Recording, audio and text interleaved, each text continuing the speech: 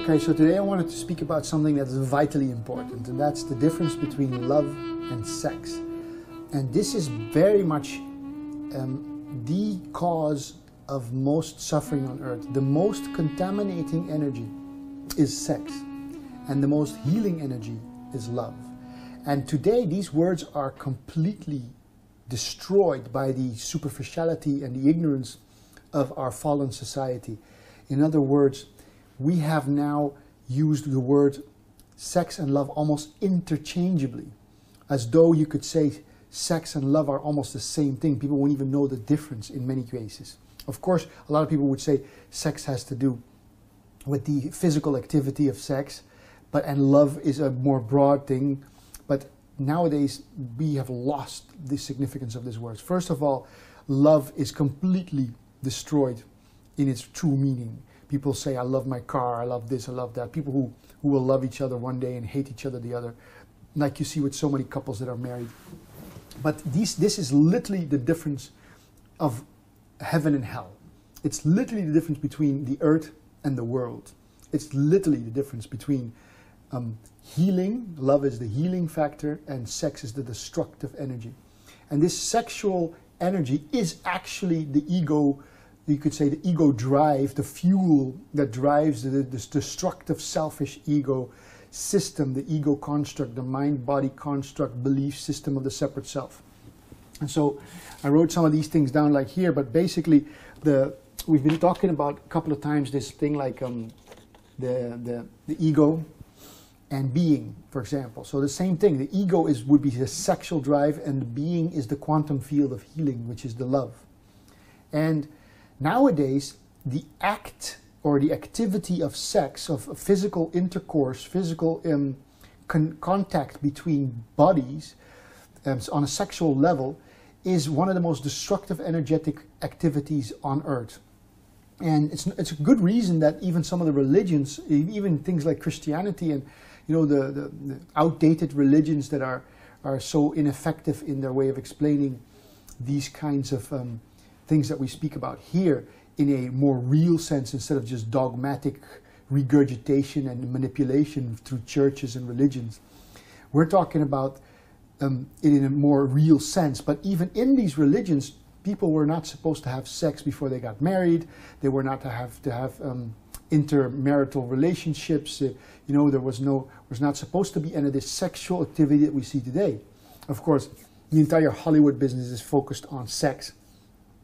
Even in the car sales, you can have beautiful women sitting on, physically beautiful women that is, sitting on cars and stuff like that. Have nothing to do with the car, but all these sexually suggestive ways, let alone all the movies that we see with Sex in the City and the series and all the nonsense that we see nowadays with sex.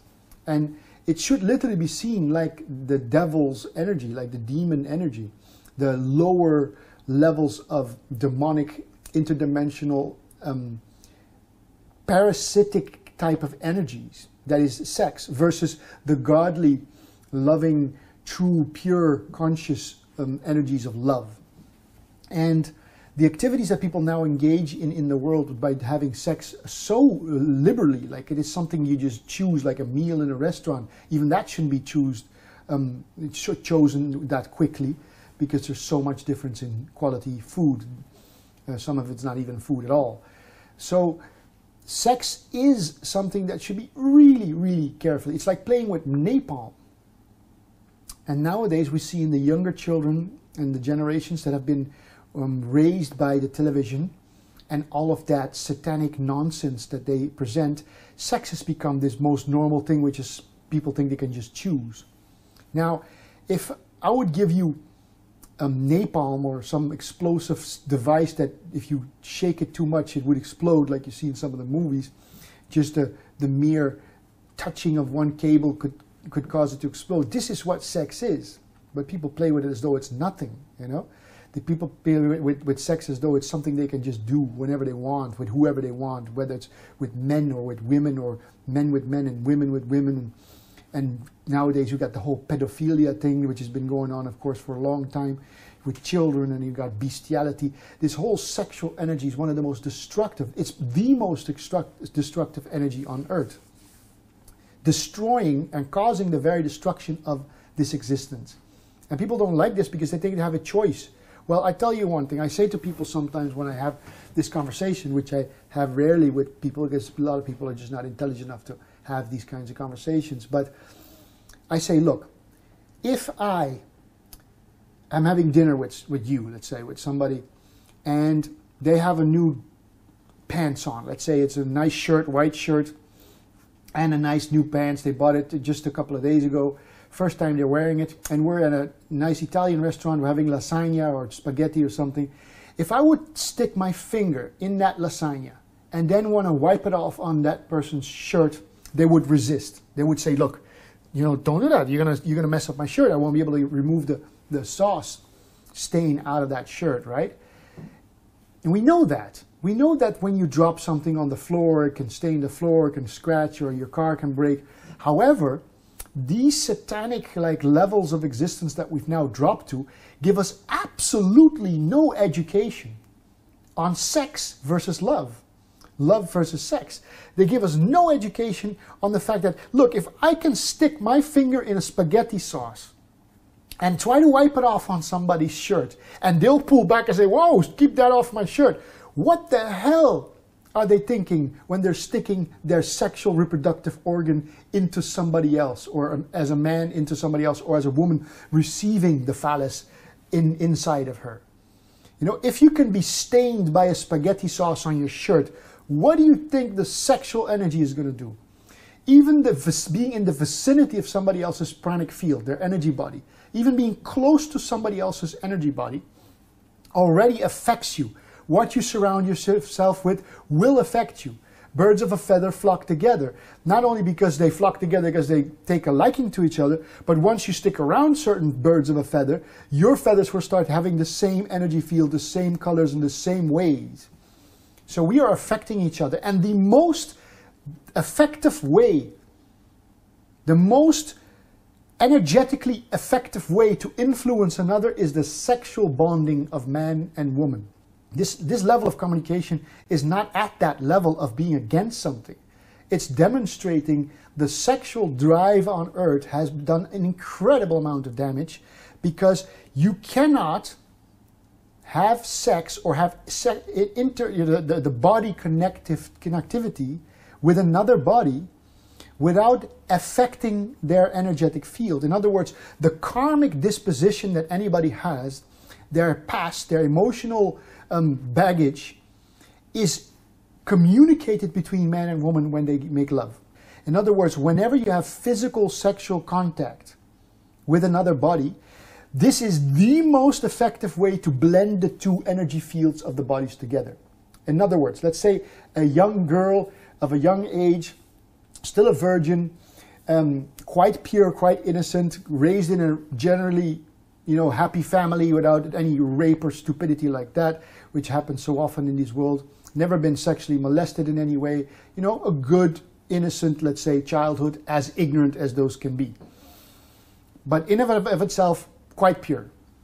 If she would have sex with a man, her first boyfriend, who had, already 10 girlfriends, basically she will be taking on the energy field of that man and all 10 other people that he's been with, plus all other people those people that he's been with. So we're talking about an instant fusing and melting together through the sexual act of coming together in the sexual bonding, and therefore fusing her energy field, her pranic field, her karmic